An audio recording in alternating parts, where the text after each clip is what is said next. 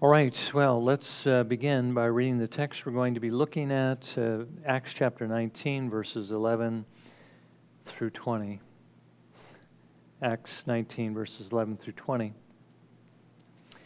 Beginning in verse 11, Luke writes, God was performing extraordinary miracles by the hands of Paul, so that handkerchiefs or aprons were even carried from his body to the sick, and the diseases left them, and the evil spirits went out. But also some of the Jewish exorcists who went from place to place attempted to name over those who had the evil spirits the name of the Lord Jesus, saying, I adjure you by Jesus whom Paul preaches. 7 sons of one Sceva, a Jewish chief priest, were doing this. And the evil spirit answered and said to them, I recognize Jesus, and I know about Paul, but who are you? And the man in whom was the evil spirit leaped on them and subdued all of them and overpowered them, so that they fled out of that house naked and wounded. This became known to all, both Jews and Greeks who lived in Ephesus, and fear fell upon them all. And the name of the Lord Jesus was being magnified. Many also of those who had believed kept coming, confessing and disclosing their practices. And many of those who practiced magic brought their books together and began burning them in the sight of everyone. And they counted up the price of them and found it 50,000 pieces of silver. So the word of the Lord was growing mightily and prevailing. Now this morning, remember, we saw the work at Ephesus gaining momentum. The first time Paul came on his second missionary journey, there was moderate but important success or progress. He, along with Aquila and Priscilla and Apollos, had succeeded in breaking some very hard ground.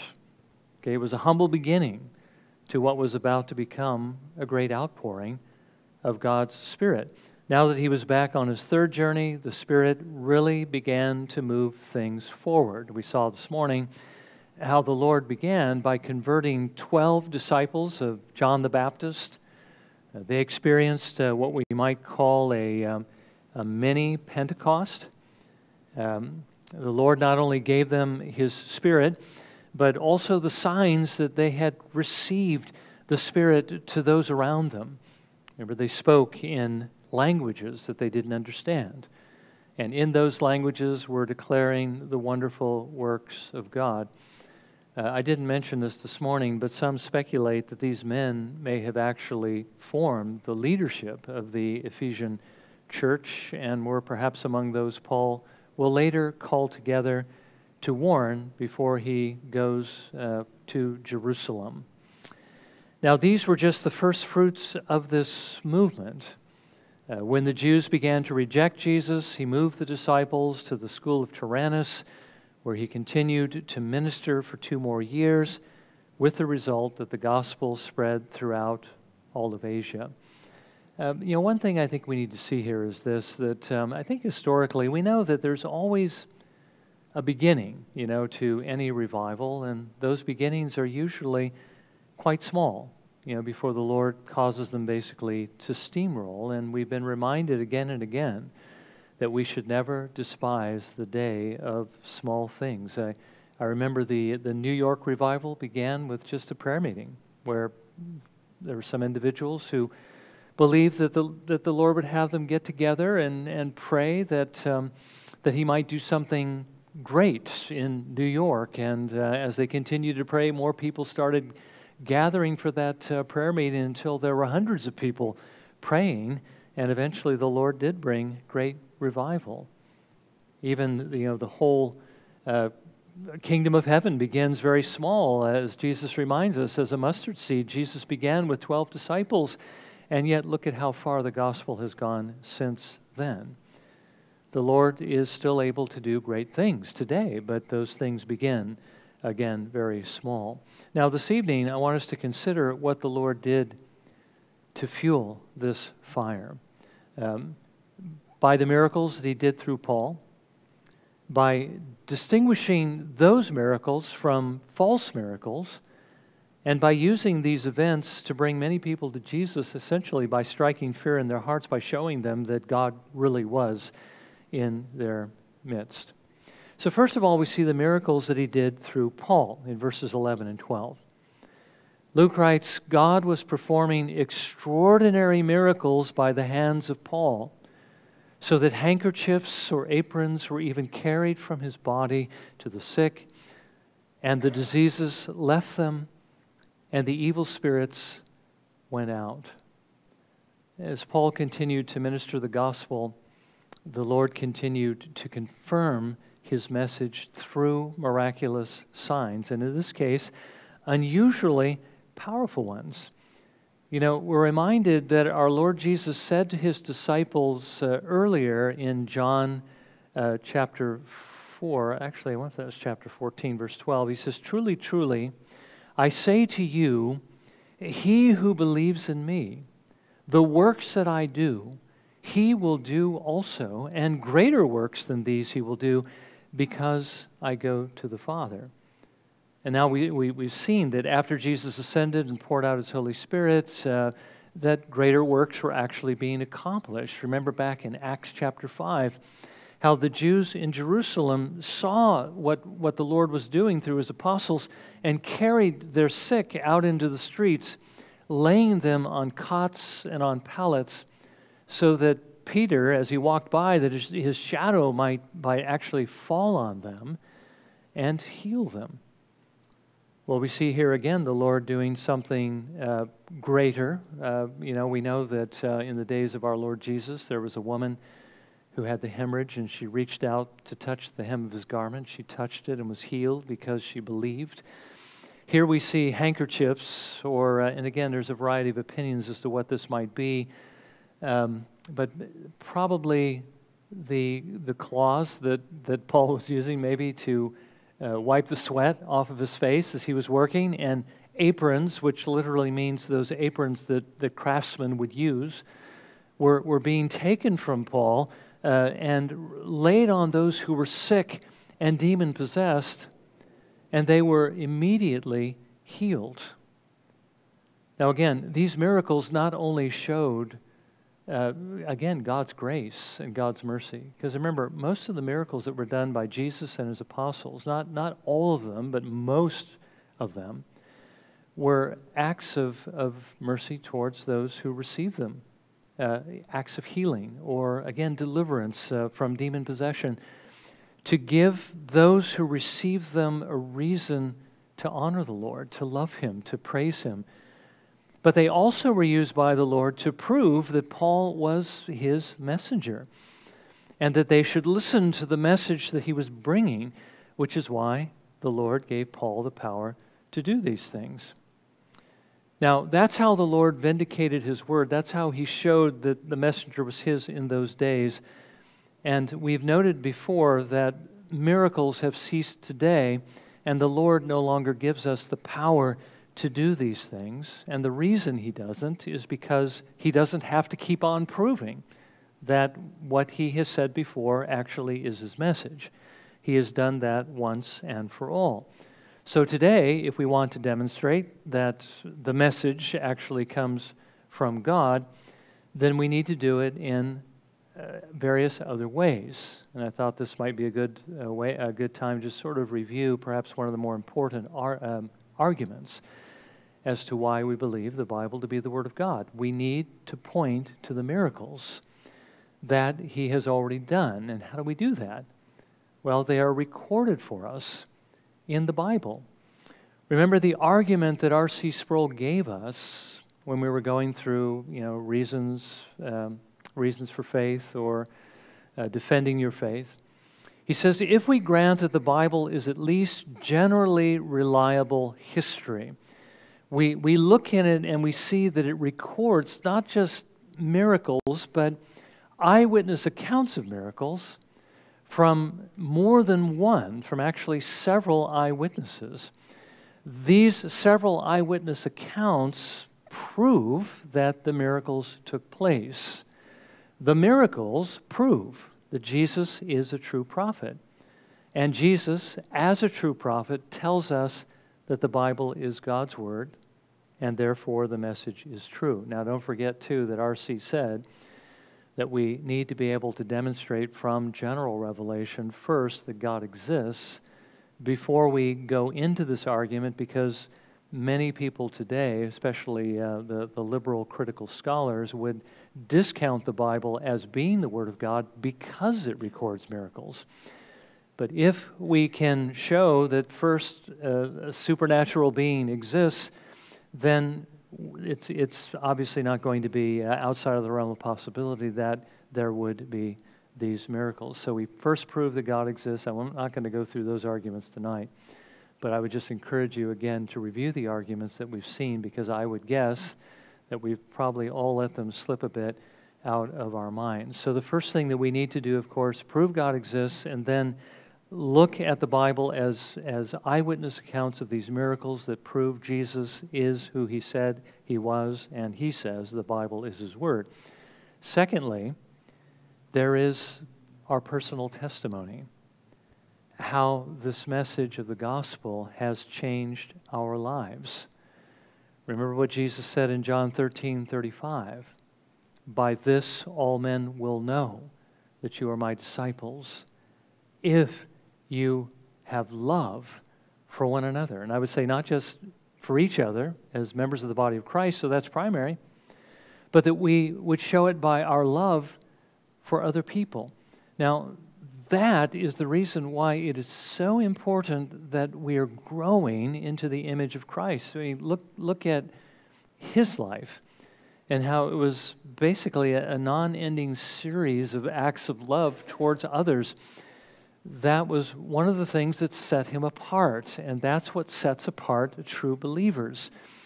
Remember that people look at us and they judge Jesus by what they see in us. And that's one of the reasons why many people have turned away from the church, is because they look at people in the church and they say, hey, these Christians are no different than I am, so why should I listen to them? But when they see a supernatural love, that is convincing. So we need to remember Jesus' reputation depends on it. So we need to point to the eyewitness accounts to prove it. We need to be able to show the world that it really does make a difference in our lives. That's evidence as well. We call that our witness, our personal testimony and witness. But then the third thing is the most compelling, which is something we can't give, but only the Spirit of God gives, and he does as we share the gospel. And that is when he opens their eyes, right?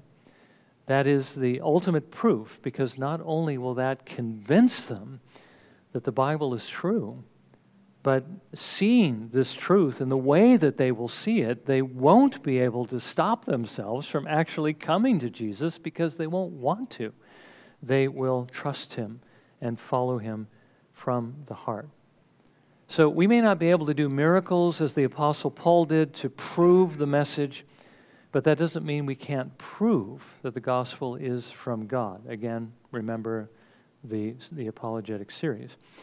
But now the Lord also did something else to prove that Paul's message was actually from him. He allowed those who didn't know him to attempt to do the same thing and to fail miserably. Okay, we read in verses 13 and 14.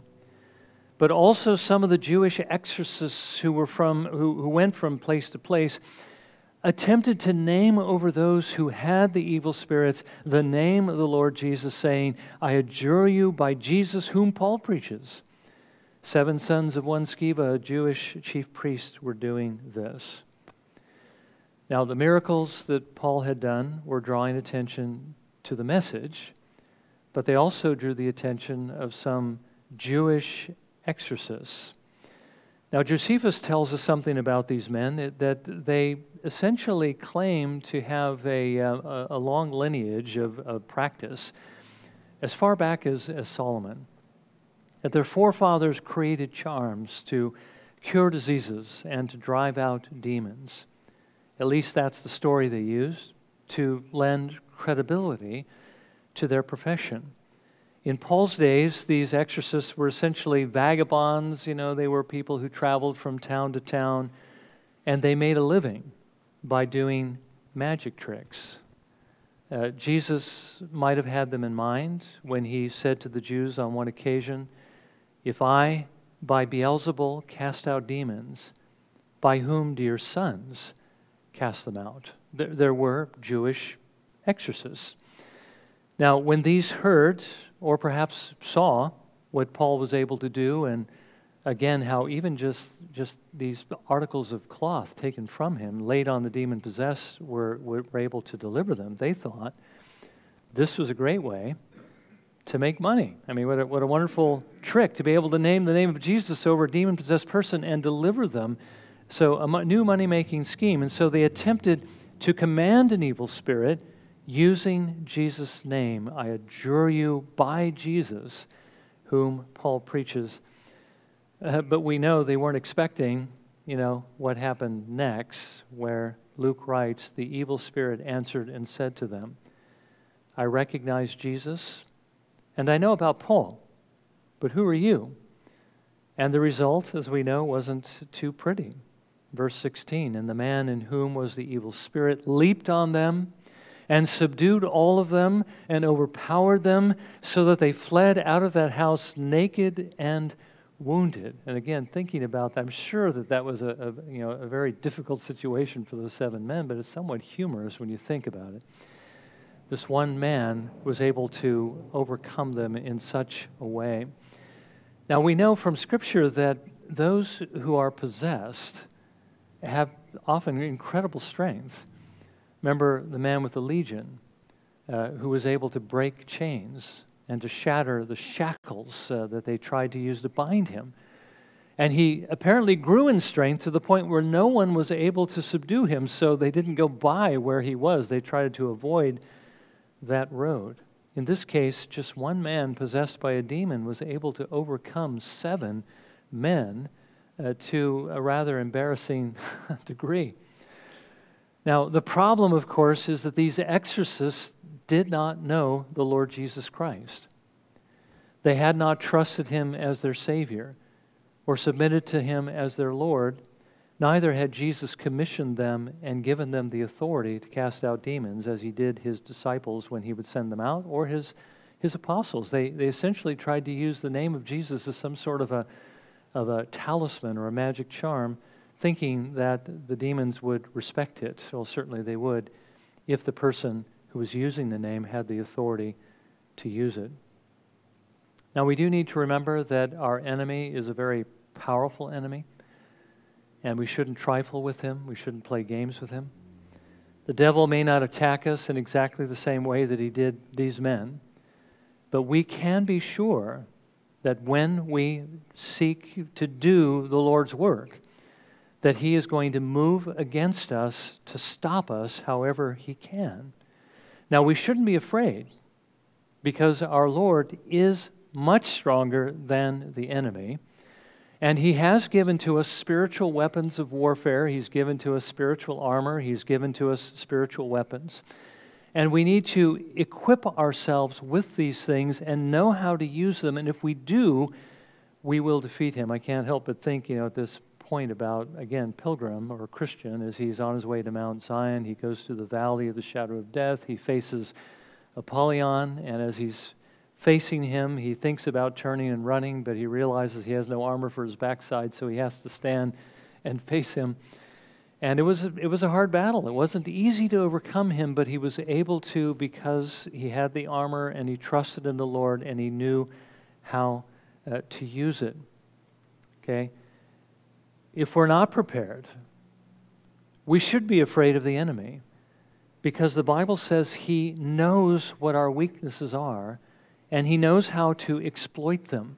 And he can be very, very successful. If we're going to engage him in battle, we do need to use the armor, which, of course, we don't have time to review all of that tonight. But, again, we can overcome him. We do not need to be afraid. He will certainly try to make us afraid and cower, but we need to move forward. Now, that is what I want to say about spiritual warfare, but what we don't want to miss here is this, is how the Lord used that event to further his cause. Okay, Luke writes in verse 17, "This became known to all, both Jews and Greeks, who lived in Ephesus, and fear fell upon them all. And the name of the Lord Jesus was being magnified." Well, what is it that became known to them? Well, certainly the miracles that were taking place by Paul, also the feat and the pummeling that these 7 men took at the hand of this demon, and the fact that this made a distinction. It showed them that Paul really was speaking from the Lord. You know, we might see these exorcists kind of like Pharaoh's magicians. Remember during the time of the Exodus? At the first part of that series of miracles that the Lord did through Moses, whenever Moses did a miracle, the magicians would also do something very similar, and that would convince Pharaoh that there was really nothing special going on, that Moses is just some kind of magician or trickster. But when they failed to reproduce what Moses was able to do, Pharaoh and all Egypt became afraid. So when the Ephesians heard what had happened, that not only that Paul was able to fight against the demons and win, but that these others were not, they were afraid and began to honor the Lord Jesus. They began to honor his message. They began to respond to that message. And the result was that the Lord used these events to bring many people to himself. We read in verse 18, "Many also of those who had believed kept coming, confessing, and disclosing their practices." What Luke is telling us here is that there was a true work of grace going on in the hearts of these people. It's not just that they were afraid, but they truly believed. And with true conversion, there is true repentance. Notice that it begins with confession. You know, John reminds us in his first letter in 1 John 1, verses 9 and 10, "If we confess our sins, he is faithful and righteous to forgive us our sins and to cleanse us from all unrighteousness. If we say that we have not sinned, we make him a liar, and his word is not in us." Those who receive God's grace confess their sins. And what that means is that they agree with God, they agree with his word, that what they have done is wrong, what they have done is sinful, what they have done is evil. But it's more than just confession. It's also a turning away from those sins. We read again in verse 19, "And many of those who practiced magic brought their books together and began burning them in the sight of everyone. And they counted up the price of them and found it 50,000 pieces of silver." Remember when John the Baptist was preaching basically repentance, getting God's people ready for the coming of the Messiah, and he saw the Pharisees and the Sadducees coming for baptism. He said to them, "You brood of vipers," how to win friends and influence people, "you brood of vipers, who warned you to flee from the wrath to come? Therefore bear fruit in keeping with repentance." In other words, if you say you're repentant, show you're repentant. Do what God calls you to do. Turn away from your sin and begin to do the right thing. Well, that's exactly what the Ephesians did. They realized their books were offensive to God, and so they burned them. You know, sometimes, I hate to say it, but sometimes, when we change our minds, like on certain things, and let's say we become a Christian and we've got all these other books. What do we do with these books? Well, sometimes we give them away. Sometimes we sell them because we can redeem some money. But realize that if the book contains something that other people shouldn't read as well, you shouldn't pass it on to somebody else who might potentially read it. These didn't try to sell the books. They didn't give them away because they realized that would only encourage other people to evil. Instead, they destroyed them so that no one else would be injured by them. I can't help but think, too, that in the history of the church, there were lots of book burnings, and some of them were not so great. But there are times when books do need to be burned. And we read there were a lot of books that were brought. The value of the books they brought were 50,000 pieces of silver. And it just shows us how entrenched the Ephesians were in witchcraft.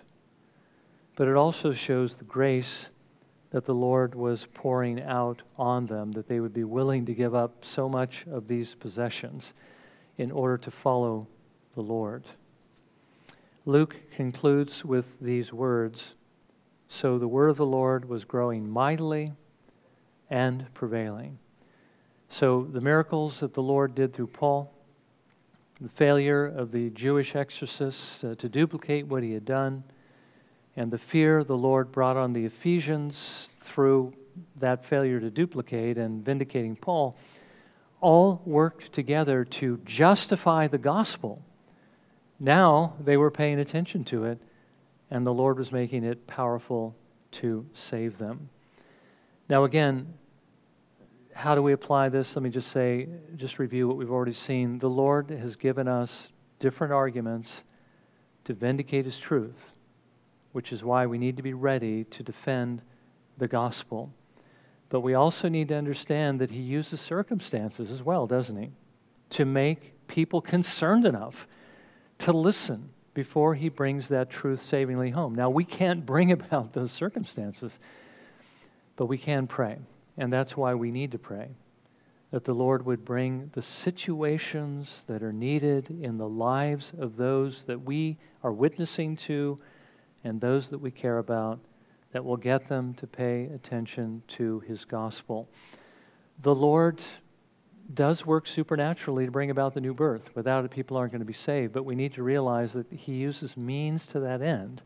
And one of those means is awakening, right? He awakens them to their need, and that comes about through circumstances, and it's different for many people. So we need to pray that God might wake them up and get them to listen to what it is that He would have us to bring to them. Well, let's bow for a moment of prayer, shall we? And let's ask the Lord to help us to remember these things, help us to be able to put these things into practice.